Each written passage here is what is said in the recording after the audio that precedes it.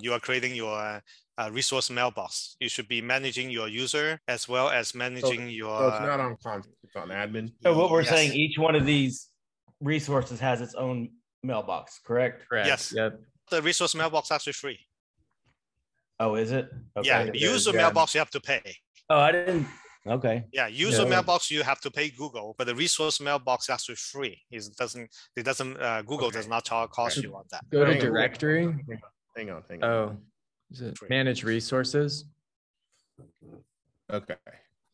Yep. And then huddle room. Do you have a huddle room one? Is that? I have 520 post oak right now, but let me import the resource. Actually, the yellow button. Yeah.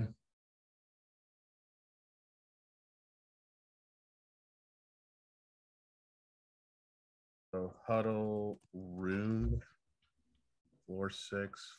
So those desk resources, that's nothing more than a count of desk we had, and then we were trying during COVID. If you wanted to come in the office, we wanted to know how many people were coming in, and they're not really assigned to a location. That's just the number of people we wanted in the office.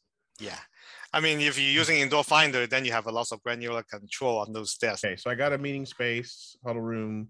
Yeah.